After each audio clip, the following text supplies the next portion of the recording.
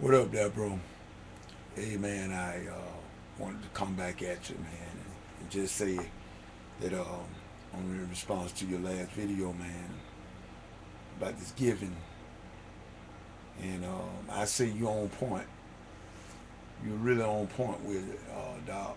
Um, you see a lot of things that people say that apply to the children of Israel that don't apply in this day and time.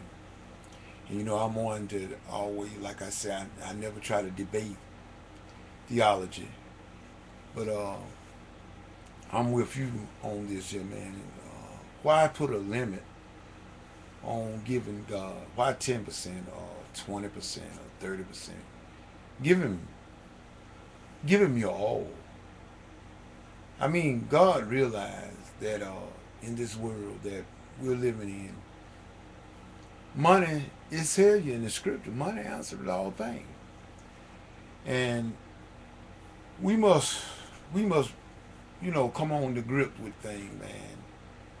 And like you said, you give and you give and you do videos, and I understand, man. I've been there, done that.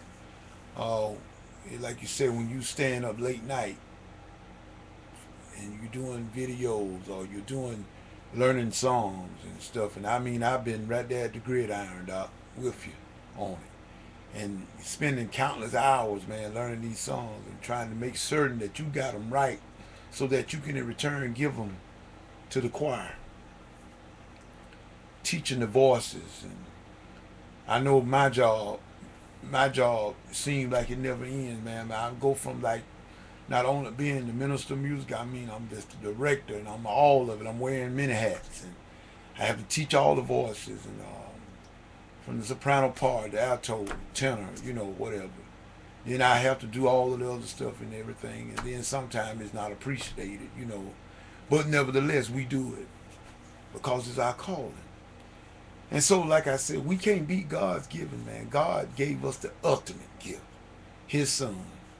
I mean, He gave it all. Like you say, He didn't stop at 10%, and I'm glad He didn't. Because it'll take at least 95% just to get my little mess straight.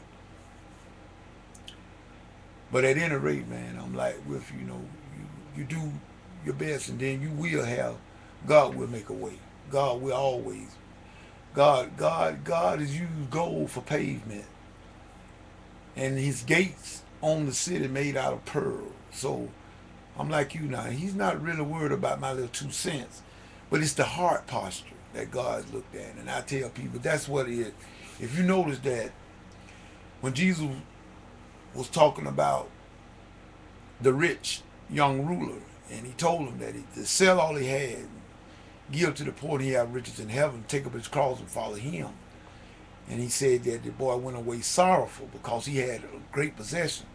But you see, if he just had stayed a little longer and just listened at what Jesus had said, he missed the whole thing. See, then in that same content, Jesus said, "No one that has given up houses, land, husband, wife, for His sake, that shall not receive 100-fold in this life." So you see, He wasn't asking him to give up anything. He was trying to give him more, abundant. See, it was the heart posture. See, this is what He said: it is easier for a camel to go through the eye of a needle than for a rich man to enter the kingdom. But people don't understand that. He's not saying, you know, and I think I heard you said it on a prior video. He wasn't saying that you couldn't get in, a rich man couldn't get in. He said it would be easier for the camel to go through the eye of the needle. Well, first of all, you need to do a little research. Jerusalem got many gates. One gate is called the Needle Gate. And it is just wide enough for you to get your camel through, but you got to unload it. You got to unload your camel, then get your camel through, then you bring your goods on in after you get your camel through, reload your camel, and then you go on.